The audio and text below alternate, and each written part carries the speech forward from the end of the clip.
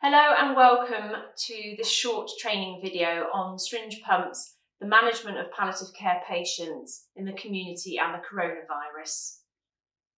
My name is Ellie Howes and I am a registered nurse and a practice development and learning facilitator for St Margaret's Hospice. This short video has been made especially to help and support registered nurses who will be setting up and managing syringe pumps in the community and who may also be caring for palliative patients with coronavirus, whose main symptoms might include breathlessness and agitation. Communicating to the patient and carers is paramount. It's important to explain the reasons why a syringe pump has been indicated, explain it's to help manage symptoms such as pain, nausea, breathlessness and agitation, and that by means of a syringe pump they are getting a steady and continuous medication over a 24-hour period, therefore avoiding peaks and troughs of the symptoms. Explain what medications are going to be used and why. Dosages will be prescribed on each individual patient according to their symptoms experienced. Remembering some medications can help manage more than one symptom, such as morphine sulfate, which can be indicated for pain or breathlessness, or both. After this has been explained to patients and carers, it is important to gain informed consent, and if unable to do so, a best interest decision will need to be made by the team with the family. It is also important to explain once the syringe pump is set up and running, it can take up to 4 to 6 hours for the medications to become fully effective, so a prescribed as required injectable drug can be administered in the interim. Setting up of a syringe pump. The syringe pump will be prescribed in the palliative care drug chart. It is important to make sure it is prescribed correctly, that the medications are present in the home, and you have the correct equipment available. You should have a syringe pump that has been safety tested within the last year, that you have a 9-volt Duracell battery, that you have a lockable box, and you also have a bag to carry it and also to protect it from sunlight. You are also going to need either a 30ml or a 20ml Lurlock syringe, and your giving set, which includes a safety intimate cannula and also a line as well, and a clear sea view film or something similar to hold the cannula in place. You will also need a label, a medication label, to write all the information of what is in the syringe pump, a key, and also something to clean the area, such as a ChloraPrep wipe or sponge. Firstly, it is very important to find a clean and available surface to work from, if possible. You must then wash your hands before drawing up any medication. It is important to draw up the medication in individual syringes before adding it to either a 30ml Lurlock syringe or a 20ml Lurlock syringe. Every organisation will have a policy and procedure, so it's important to familiarise yourself with these beforehand. Once your medications have been drawn up and the diluent has been added, you need to prime your line. Your line is approximately 1 ml volume. You also need to fill out a medicines label with the patient's details, the drugs that are being used and the amount, the total volume and who has made it.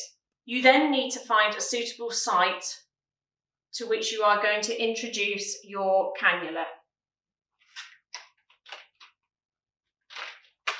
Once you've found your suitable site, use your ChloraPrep sponge or your wipe and clean the area and let it dry for 30 seconds. You can then introduce your BD safety intima and hold it in place securely with a sea view film or something similar. You now need to turn your pump on. So you introduce your battery and you switch the machine on. It will preload to the position of the last syringe that was in it. You can use the forward and back buttons to move the back actuator so that the syringe will sit in comfortably.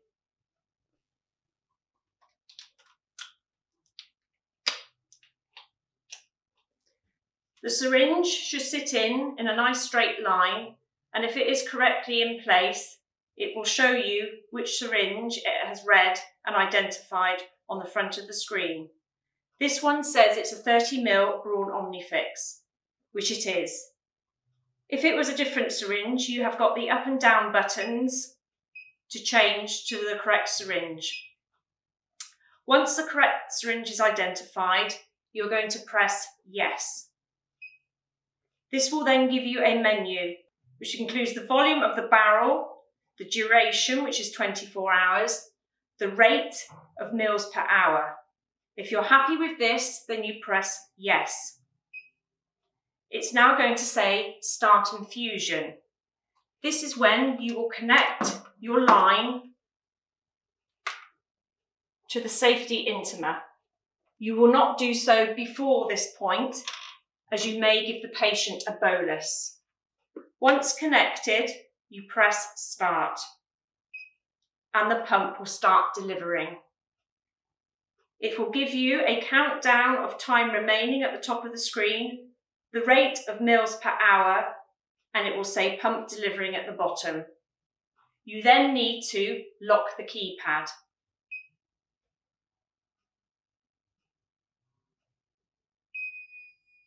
You can check the volume to be infused in mils by pressing the info button once. It'll also tell you the volume that has been infused. If you press the info button twice, it will give you the battery level. In the community, you should change the battery before it falls lower than 40%. You then want to place it into a lockable box, locking it with the key provided. Then you will place it into the bag to protect it from sunlight. Importantly, you should place the bag either at the same level as the safety intimer site or below to stop any chance of siphonage.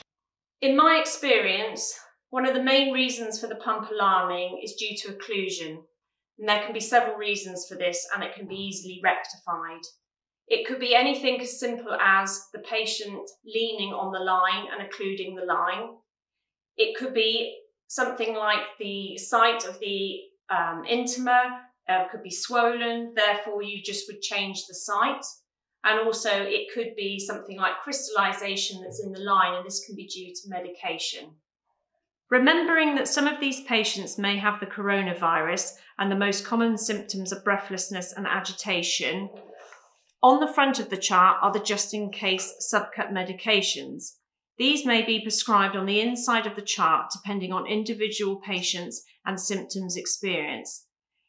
This could include a different opioid, for example, oxycodone, or a different antiemetic.